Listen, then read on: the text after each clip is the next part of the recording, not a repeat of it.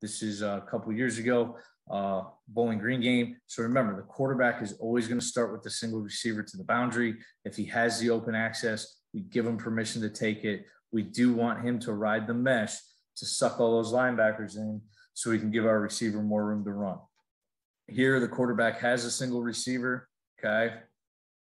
He's going to ride that mesh. You can see him drop the ball right there. As he drops the ball, it keeps the will linebacker tight to the box right here. That one step allows us to beat him with the ball and allows our receiver to go make a play and take it 50 yards for a touchdown, okay? So that's where we start. Like I said, doesn't matter what's going on. He's looking for the single receiver. Do I have the matchup? If I do, I'm going to take it. Obviously here, good result, and we go score. Okay. Now, moving forward in the progression. Okay. So quarterback comes out, does not like the single receiver. Corners pressed, not sure, hey, that's high percentage. Let's see if I can work my field concept. Here they got two backers in the box.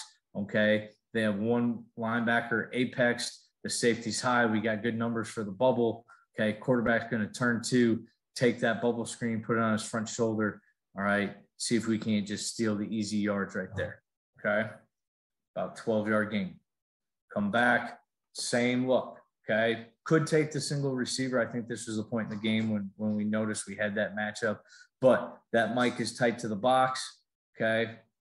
He's going to hug for the run.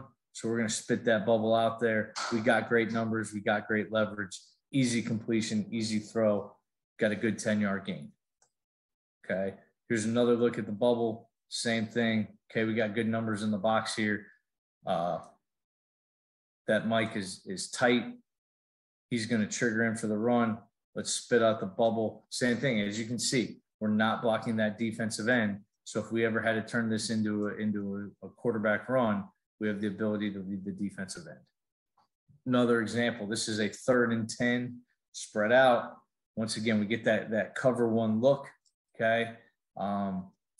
We're saying no to the single receiver, no to the field on the bubble screen.